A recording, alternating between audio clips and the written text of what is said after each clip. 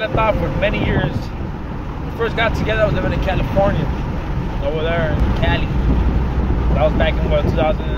My parents bought a house out here with the conditions of us paying the mortgage, and within a couple of years selling and spreading apart between me and my brother. The thing is, my brother didn't like Arizona so much, so he split with his old lady. I stayed trying to pay the mortgage, or half of the mortgage with my dad, which was supposed to be something that was supposed to be between me and my brother. So when he left, I stayed with the burden of paying half of that mortgage. At only 20 years old, had to work construction as a laborer, concrete. And that was a tough ass job. Did that for about a year and a half. Busted my ass off. Finally, I went ahead and got another job working as a laborer again, but for a land surveyor company.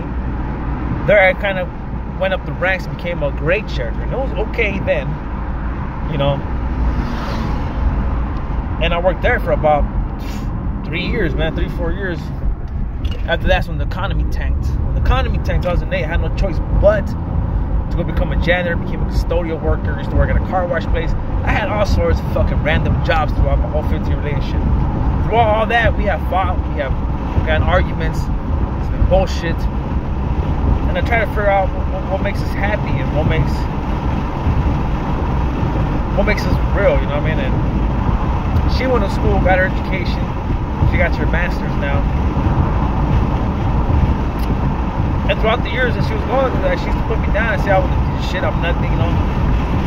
And all these words that she used to tell me that I'm a piece of shit, I'm not a man, I appreciate your job, you're fucking whack. You can't even provide like a real man supposed to, you're gonna go on vacations. And all this shit would just tear me apart, but you just can't let this shit get to you, man. You can't let this shit get to you. You gotta understand that these are just fucking words. Fuck what everybody else thinks and fuck what everybody else is thinking about you, man. You gotta think about yourself. Give yourself a night. Fuck that, man. If me waking up in the morning and fucking drinking a cup of coffee and seeing a fucking bird sing and the dog chasing the fucking birds other trying to jack his fucking food is fucking happy to me, well shit, that makes me motherfucking happy. Shit. I mean, we all had our issues. We all had our stupid shit, man. We all had our stupid moments in life.